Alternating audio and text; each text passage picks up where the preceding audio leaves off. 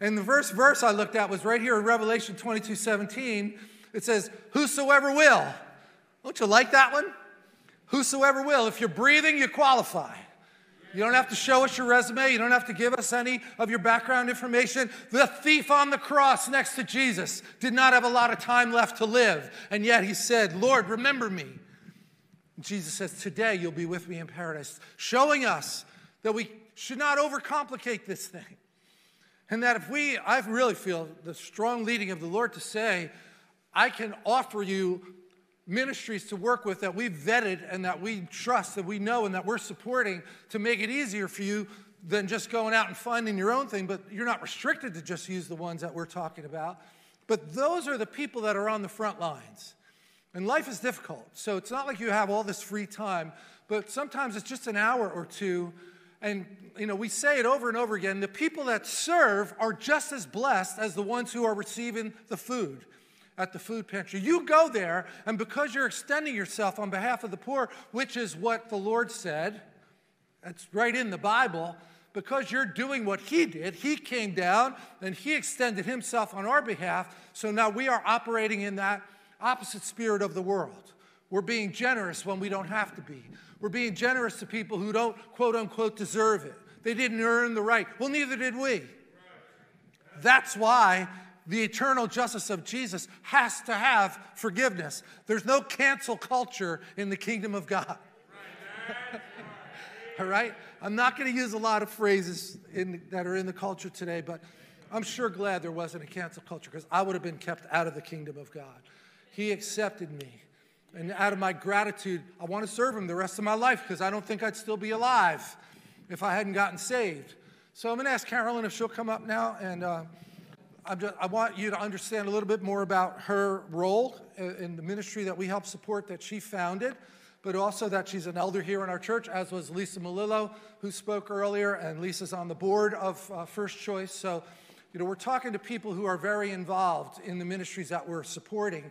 And in this case, in Carolyn's case, the founder of the ministry that we're supporting, which is called the Family Success Center, but it's called the New Destiny Family Success Center, which I love. That's a very inspired name that you gave. So, that the Lord gave you. Sorry, let me give you this microphone. And say hi to Carolyn McCombs. Good morning, everybody. Good morning. Good morning. Thank you, Pastor. As Pastor was sharing, even though I am, the founder of a ministry, God keeps upping the level of commitment. So yesterday I had the experience of going to the office. This is a long story. I don't even want to talk about it. But we were supposed to talk yesterday. We were supposed to talk. So the first email said, I'm going to be busy until 2. Then I'm going to be busy till 5:30. Then this is turning into a bigger project than I thought. I said, don't worry, Holy Spirit will take it. So I arrived at my office somewhere around 4:30 in the afternoon. This is downtown Patterson. We've had an issue of homeless people sleeping, and the group keeps changing. And so this time, the group of people who are sleeping outside our doors are different from the people who slept outside our doors 3 or 4 months ago. So when I walk up, I've had the occasion to walk up, and every time I walk up, I feel like the compassion of Jesus comes on me. I walked up about 2 months ago, and there was a young woman there. She looked like she could be my daughter. And from what I've heard, she's been very violent. She's come after people with knives. And immediately when I saw her, I said, sweetie, how are you? She says, I'm okay. I said, I have to come into my office. I said, do you mind? Oh, no problem. I said, honey, I see you put stickers all over our window. Would you please take those off? She said, no problem. And she took every single sticker off. And I just felt like the Lord is getting my heart ready to begin to meet people where they are. Yeah, amen. And yesterday I walked up again, and it was an older woman sitting at the door. And I said, hello, how are you? She said, I'm okay. I said, I'm sorry, I have to get into the office. Do you mind? She said, not at all. And she stood up, and when she stood up, a quarter dropped on the ground. And I felt like the Lord stopped me in the moment, but I was so distracted.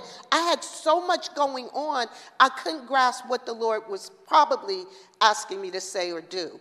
And I'm just like, you know, she picked up her quarter, and I was like, thank you very much. I went in. So this morning, I'm in prayer, and the Lord brought me to the Bible where Peter and, I think it was Peter and John, were walking by, and there was a person that was begging alms. And when they walked by, he asked them for alms, and they said, look, we don't have silver and gold. And they said, but look at us. And I thought about what you just said, about, look at us. In the name of Jesus Christ of Nazareth, get up and walk. Right. And that man received his miracle. And I feel so much like that's where we are as a body of Christ. God is saying, I am your eyes. He says, look at the lonely, look at the lost, look at the homeless. Say, look at me. Look them in the eye, just like Mr. Hutchins is doing. And say, in the name of Jesus, get up and walk. In the name of Jesus, be healed. And I believe that's the boldness that's coming on us in this hour as we begin to trust God and seek him for what it is he's calling us to do. Amen. Right. No, stay. That's just good.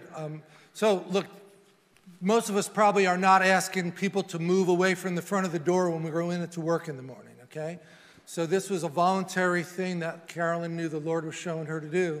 And it's not exactly the safest place, right? And, you know, we had one intern that was working there for a while. I think it was the first day she was on the job. There was a shooting a block away. Okay, like, you know, it's not every day, thankfully, but wouldn't you think it would take a lot of courage to be able to do that when Carolyn had a background of being an executive. She has an MBA, you know, working in big corporations, and yet there's a calling that comes on us to say, no, I know what God told me to do. And I'm going to go do this, and I'm going to pray for the people that come around and support me, but my eye is on the prize of what he asked me to do. And he asked me to name it New Destiny. Like, if that's not a Jesus justice thing, what is? Right? You're going to have a new destiny. Every time I say the name of the ministry, I'm reminding myself that God has a new destiny for me. And it's a family success center. So the things that the people that are near this ministry or need the ministry are being taught tools to know how a healthy family should function. Anybody here want to volunteer for that? Well, we did have guys go in and the Fatherhood Initiative. The Fatherhood Initiative, where men from our church went down and spoke. Jones, Go ahead, I'm sorry. And just to that point, Pastor, even now more, we need men who are fathers to mentor men who have never seen a model of what father is. And the other day, I had a conversation with someone in the state of New Jersey. He's in an office in the state. And I said, yeah, you know, I have this vision to bring a fatherhood program to our city. And I said, I got some seed money for it. And I told him how much I got. He's like, oh, no. He said, no. You need way more money than that.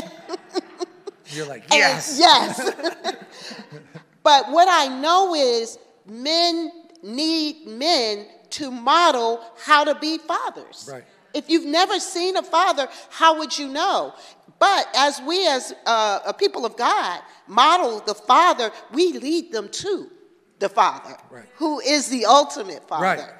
So let me just say the eternal justice of Jesus is a little different than what we've been hearing about so much in the news, is because we're not even talking about politics now. We're just talking about a need that's here. And we're the church. And we had a need, and we came into the church, and people opened their arms and received us and helped us. I hope that's true for all of you. Amen. Right? In the broken state we were in, somebody looked at us and said, God loves you, even though you didn't even feel lovable yourself. And now, like, to just stand before the Lord one day and say, you lived during one of the biggest crises in the country's history. People are out of work, the economy's disrupted, and who's being left behind are the most vulnerable people. They don't have the bandwidth at home. They don't have the laptop. They can't do Zoom calls. They don't even know how to use a computer to do a Zoom call, something that we take so for granted, that we we joke around that somebody froze a little bit because they didn't have a strong enough connection. I go to work, I have 8 screens around me, and they're all being used.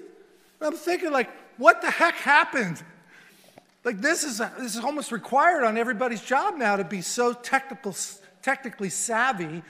And because I was on the board of Carolyn's ministry, I got to learn a lot more about it than most people probably would. And I won't go into detail or disclose anything confidential, but I was not aware of how difficult it is for an inner city child who doesn't have both parents in the house to keep even with other students in the school. Because here's one that I just had never thought about. During the summers, both of my parents were home. I had a great family. I was supported in the things that I wanted to do. And we spent summers together, and we would do things. We'd go on vacation together. And I was actually growing over the summer through my experiences.